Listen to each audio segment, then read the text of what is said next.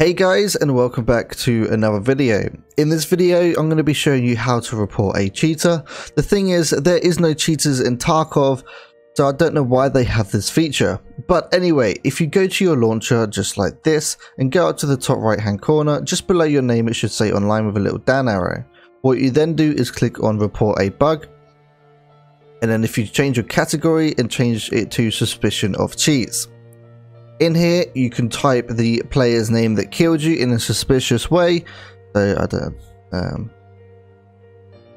get good 420, and you need to do a description of your problem. So try to not be as vague as possible. Try to actually give useful information. So speed, hacking while flying, for instance, or something like that. And then you can also give a server code. So down the bottom left hand side of your game, it will say Escape From Tarkov, and then it will give a server code. So it could be anything like that one. And then you could even give a time frame of when it happened. So 14:35 GMT +1, because you know that's how British people are currently at the moment. And then here you go. So they got the server code, your time and when it actually happened, and then what happened when it happened, because they can check the servers. They've said this before, that if they get the server code they can actually check the servers. The thing that I'm a bit confused about this whole situation is that they said that they're not going to be making any hacks themselves. They're going to be sending it over to Battleeye. But the thing with Battleeye is, if they would have detected a cheater, they would have banned them anyway. So they said that none of these are going to be getting banned. So if I report it get good 420, he won't actually be getting banned because of this. They're just going to be sending it over to Battleeye so they can have a look.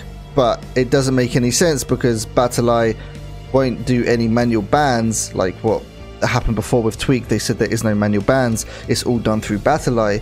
To me this is kind of pointless, just to get people to shut up who are complaining about there's no cheater reporting problem. Personally, I don't think anything is going to come out of this, or if there are starting to become manual bans, how can we fight against it due to mass reporting? So let's say Pestley's a big streamer and there's, he gets tens of thousands of people watching. Let's say there's 100 people who don't like him and all report him saying the exact same thing with the same server code or something like that. How can they then, you know, go against it? And then how can he fight his ban?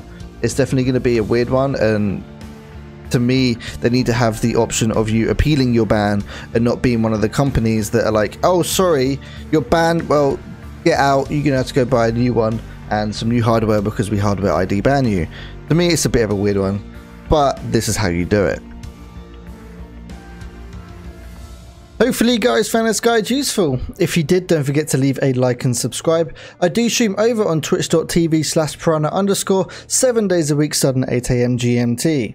Don't forget to check down in the link in the description for our spreadsheet. It does have all of the tasks, guides, keys, extracts, everything down there that can definitely help you, especially at this stage of the wipe. Guys, have a great day, and I'll see you in the next video.